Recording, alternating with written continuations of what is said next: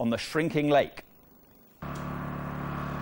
Stretching beyond the horizon, Lake Chad is a force of nature, a seemingly unbounded expanse of fresh water in the heart of Africa.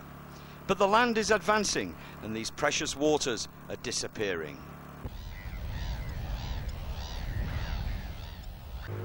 As we travelled down the main river that feeds the lake, we realised how much wildlife is threatened by falling waters. This is the river Chari.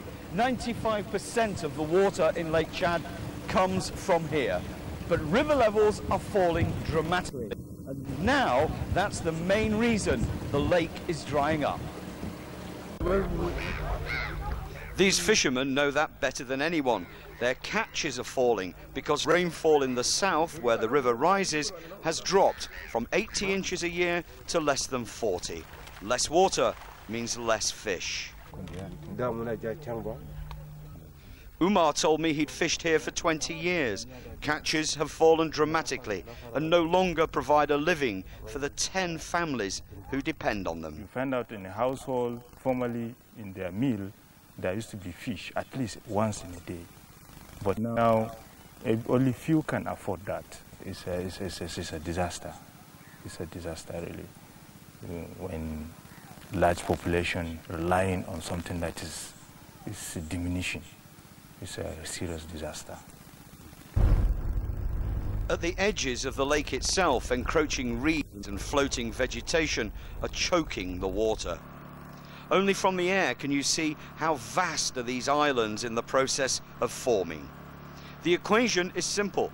Global warming means less rain, less water flow into the lake, and falling levels expose the new land. This is the front line of global warming in Central Africa. I'm on the southern shores of Lake Chad, and the island I'm walking on is one of the many that are emerging here all the time.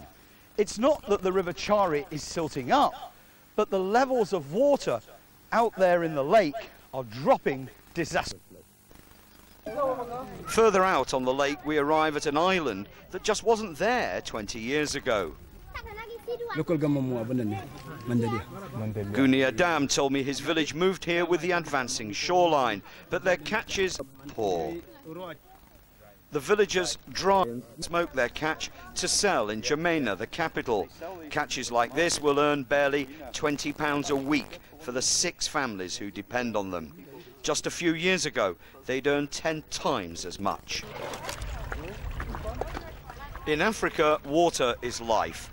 The lake and rivers of the Chad Basin are where some of the poorest people in Africa live their daily lives, and where they try to earn their living. For them, there's no escape from the changes in the world climate that threaten their environment, their livelihood, perhaps even their existence. Well, earlier I spoke to Lawrence and asked him why the situation there seemed so dire. I'm standing on the northern shore of Lake Chad, Mark, and 16 years ago I wouldn't be able to stand here because all this land, including the land you could see across the water, was covered by the lake. The shrinkage has been phenomenal. From the 6th biggest lake in the world, covering an area as big as Yorkshire, to something that you could fit inside England's smallest county, inside Rutland. And what you can see over my shoulder there, Mark, isn't a beach, though it may look like one. It's the desert, advancing at the rate of 3 miles a year. All this adds up to a threat to the 36 million people who live here and depend on the waters of the Chad Basin. The scientists say climate change that's driving this, less rainfall, less water into the lake, lower levels. They say that will continue to the point at which the lake might dry up altogether. It's happened before in distant history. If it happens again, it will present us with a crisis on a scale that even Africa has never seen before. And there'll be more from Lawrence at Lake Chad tomorrow. Well, let's get a reminder now of tonight's main news. It was revealed that 4 of the gang who tortured and killed Marianne Lenihan were on probation. Labour has revealed the mystery lenders who gave them nearly £14 million. And on the 3rd anniversary of the invasion of Iraq, British troops have been telling ITV News about the pressures on patrol in Basra.